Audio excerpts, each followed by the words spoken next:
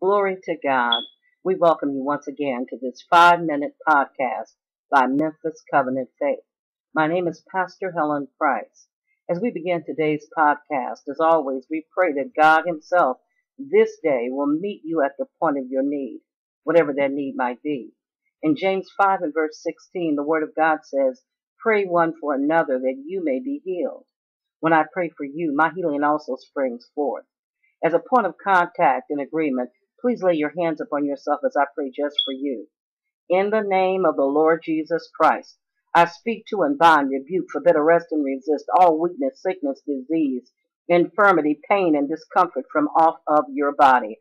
And I command it to leave your body now in the name of the Lord Jesus Christ.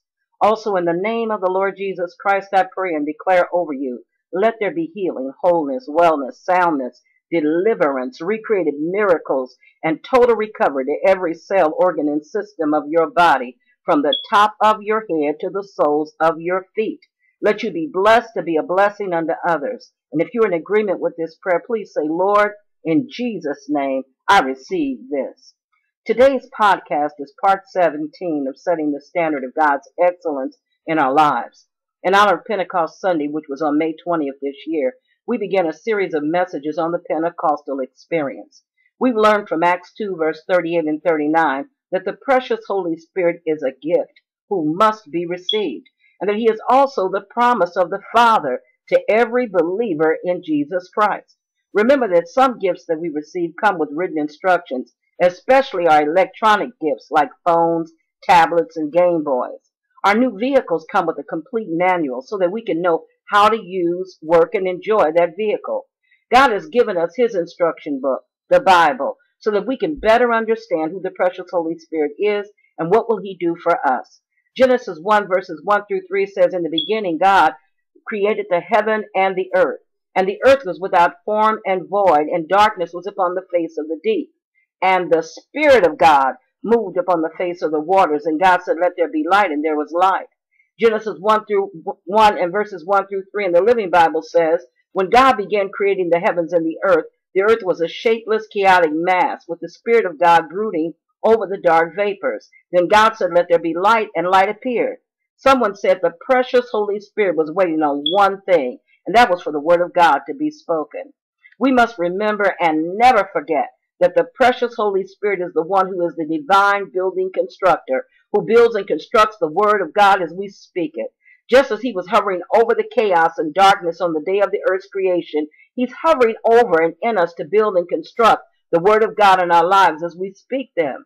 Sometimes it can be very hard to do, but we must set our words to speak in agreement with God, His Word, and with what we want to come to pass. We must resist speaking in agreement with the circumstances or symptoms that we see and feel.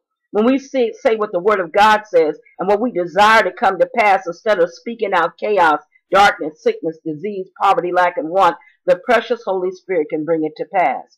Hebrews 11 and verse 3 confirms Genesis 1 verses 1 through 3. It says, by faith we understand that the worlds were framed by the Word of God, so that the things which are seen were not made of things which are visible. That word frame means to be made or created. So we see by faith we understand that the worlds were made or created by the Word of God. When we speak in agreement with the Word of God, the precious Holy Spirit can and will bring it to pass. Today, we have learned that the precious Holy Spirit is the divine building constructor who builds and constructs the Word of God as we speak them. As we end this broadcast today, may you continue to lift up the name of Jesus Christ, and may His standard of excellence be set in every area of your life. Remember that the Word of God says in Romans 10:13, for whosoever shall call upon the name of the Lord shall be saved. This day, if you're not sure of your salvation, please say with me, Lord Jesus, I ask you to come into my heart and life. I do believe that you are the Christ, the Son of the living God, and that God raised you from the dead. I repent of all my sins. I give my heart and life to you.